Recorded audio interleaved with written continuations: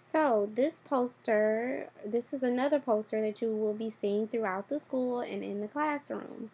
So, how does ROAR look in the classroom? Respect, openness, awareness, responsibility. So, respect, meaning you listen to your teacher. Respect also means listen to the speaker. So, if one of your classmates is speaking, you are listening to them. When the teacher is talking, you are listening. Your eyes are on the teacher and you are paying attention. Openness, meaning take responsibility for your actions. If you accidentally break something, say you accidentally broke it.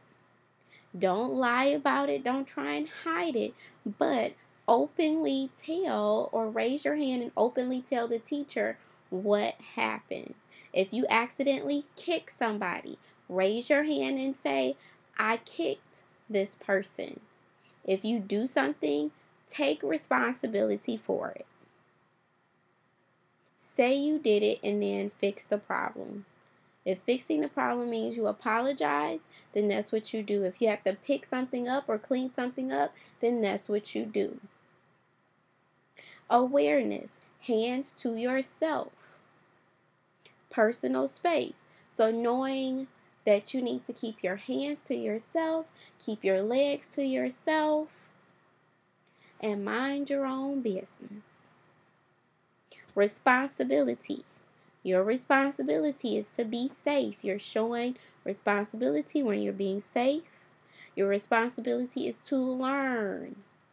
That's why you come to school, is to learn and to work hard to get smart.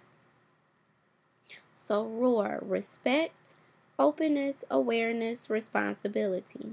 Showing respect to others, being open about what you do, being aware of your body and your surroundings, and being responsible.